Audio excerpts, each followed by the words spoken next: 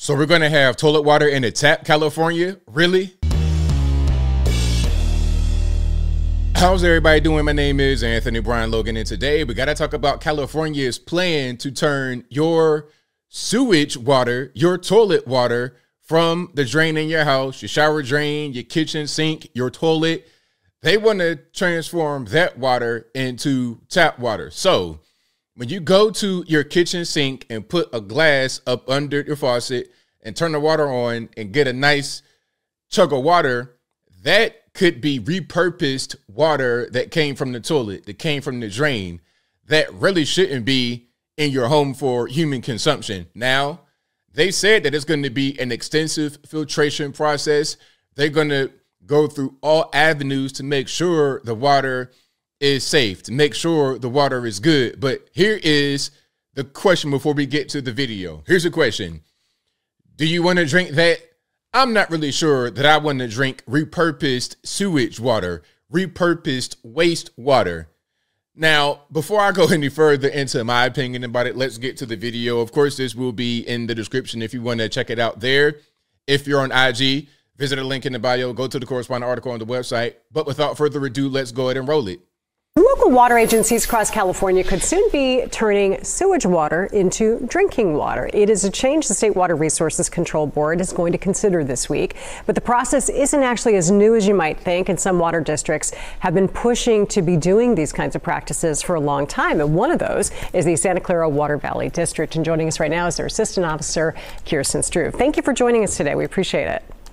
Good morning. So it's a buzzy headline that you'll see a lot where people will say, you know, toilet water to tap water, something like that. I can imagine that probably drives you nuts because there's a lot of stuff that happens in between. Well, yes. I mean, again, there's a lot of filtration. There's a whole big process, and they say it costs a lot of money. It's very expensive. Okay, but at the end of the day, we're talking about recycling water that you flush down the toilet, that you pour down a drain. We're talking about recycling that water for you to drink, for you to use to wash your face, brush your teeth, bathe your body. If you got little kids, you're putting them in that. And then also, I have a question.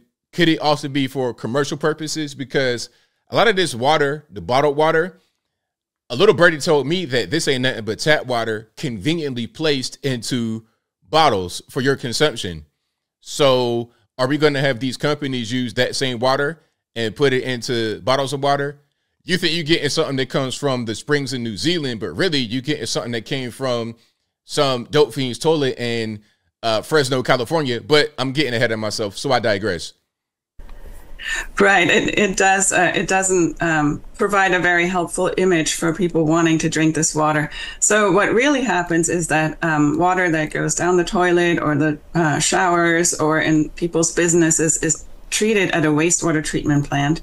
And there it is already 98% clean, and some of it gets reused in parks and playing fields and cooling towers, and the rest gets released to the bay or the ocean.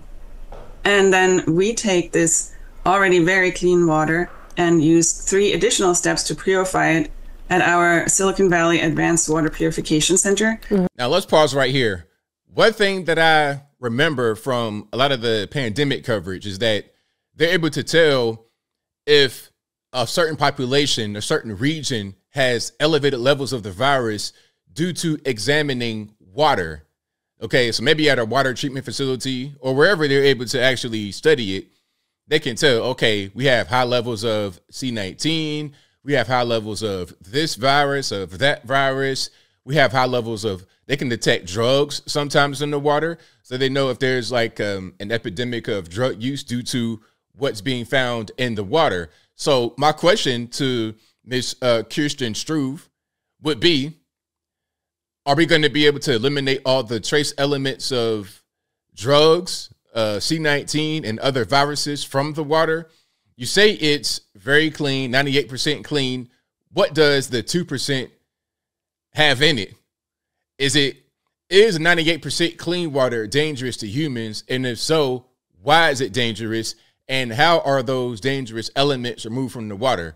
I think that'd be a pretty good question to ask her if I had the privilege to interview her, but I digress.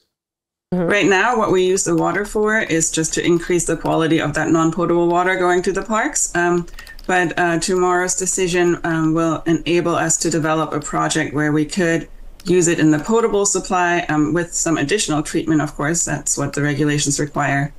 And it will be a really important step to ensure we have climate resilient water supply in California. Yeah, because climate resilient. Okay, so is that what we're going to do? We're going to try to cite climate change.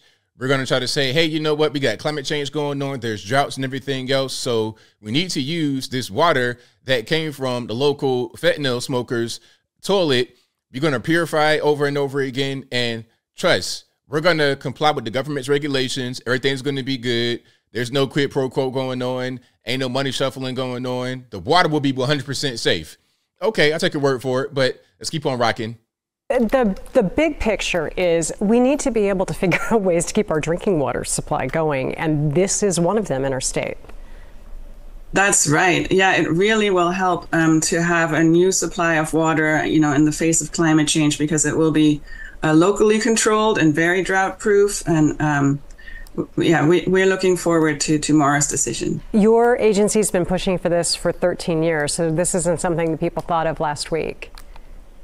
No, that's right. But, of course, taking such a step is, while it's really important for our water supply, we also have to make sure public health is always protected and yes, the water is always safe to drink. So that's, we appreciate the regulators taking time and prioritizing and making sure that these regulations will enable the water supply and keep the public safe. You mentioned that you can already get it to 98% clean to be used in the recreational ways. What's the extra step that it takes to get it to drinking water quality? There we go. Great question. See, you're right here with me. I'm on the same page. Okay, what's the extra step needed to get it to being potable, to be able to, for you to use, for cooking, cleaning, bathing, for drinking? What is the extra step? And also, what does the extra steps or step, whatever one, singular, plural, what do they eliminate in the next part of the purification process?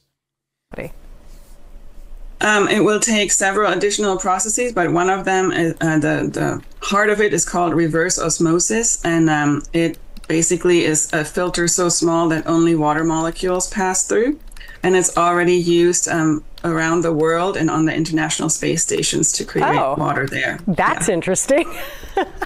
All right. Well, thank you, Kirsten. We appreciate it. And good luck with the project. And we appreciate you breaking it down for us today. All right. So there we have it. Okay. Your water that you flush down the toilet, the things you pour down the drain, whatever. So you might be pouring paint. You might be pouring drugs down there, pills, whatever. All of that. We're going to send it to a treatment plant. We're going to get 98% clean. Then we're going to do a lot of different things. Reverse osmosis. Only water molecules can pass through. And then it'll be clean. Don't worry about it. So that is what's on the horizon in California. And again, my question from the very start for you guys, do you want to drink that?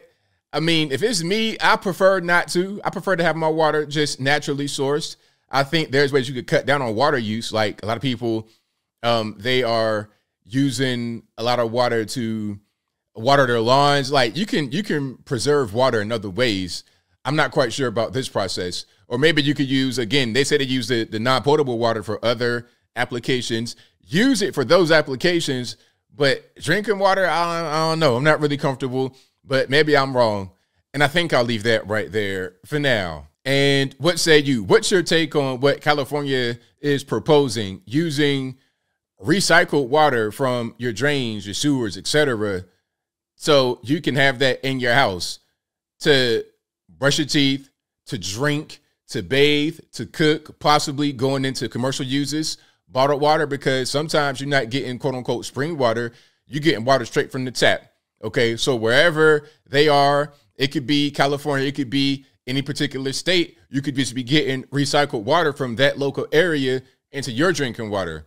Okay, you're already worried about plastics and the BPAs and things of this nature. How would the treated water react to the plastics? How would it react to glass? How would it react to some of these older pipe infrastructures? How would that really work? That would be my particular question.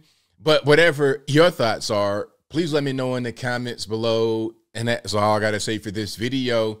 If you like what you heard, please comment, rate, share, and subscribe.